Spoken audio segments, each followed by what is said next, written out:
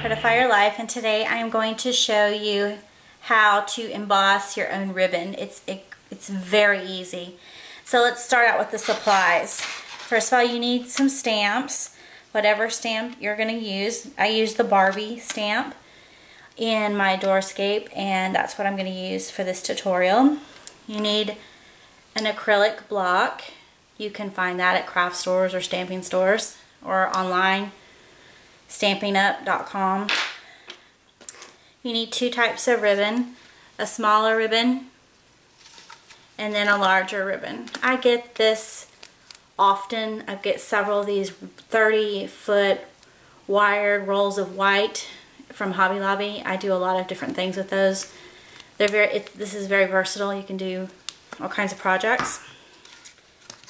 Then you need some pigment ink. I got this at Hobby Lobby. Some embossing powder. This is Seafoam White. I also got at Hobby Lobby a long time ago. This stuff, you don't think there's a lot in there, but it lasts forever.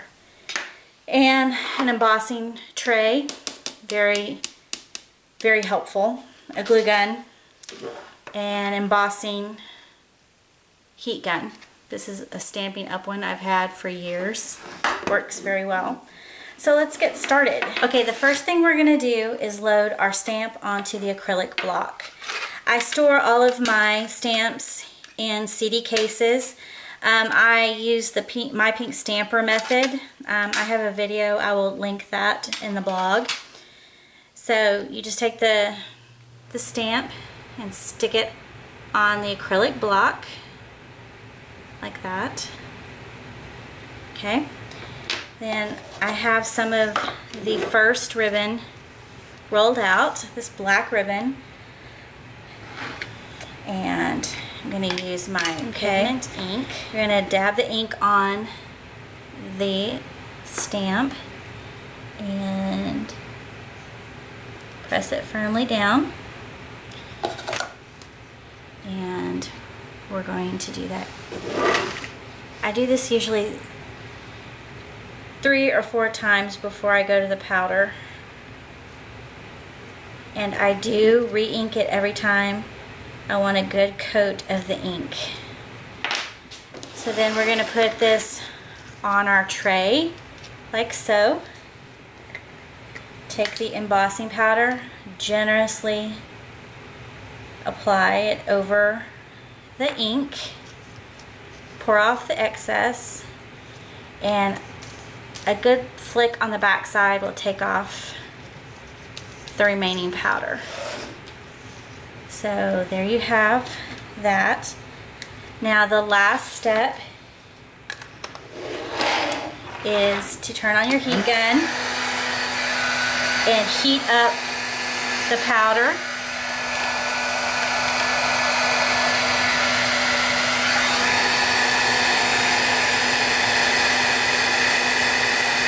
And you'll start, it takes it a minute, or not a minute, a few seconds, and it starts to bubble up and turn a little bit darker. That's when you know it's embossing and raising that powder up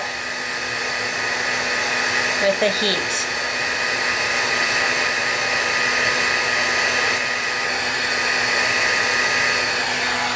And there you have it.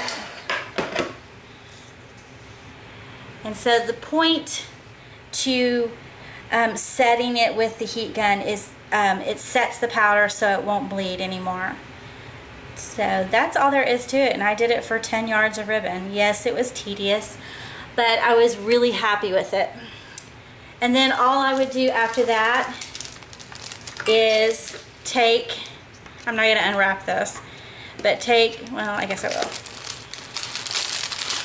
Take the white ribbon, and all I did was unroll the white ribbon,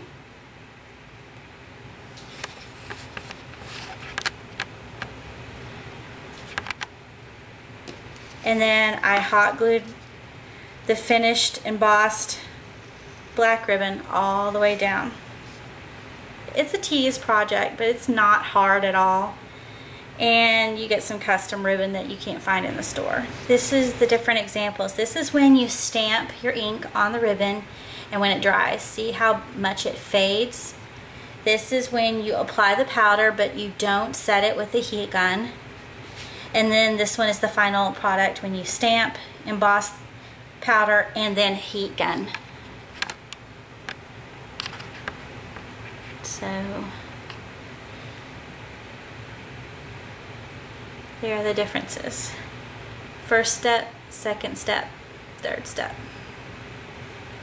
So I hope that gives you some ideas about creating your own custom ribbon. Like I say, it's a bit tedious, but it wouldn't be tedious if you used a little piece of ribbon for a card and you know, embossed a saying like happy birthday or best wishes, whatever. So in small amounts, it's totally not bad, and it's really not bad for the 10 yards that I did. It just took a while.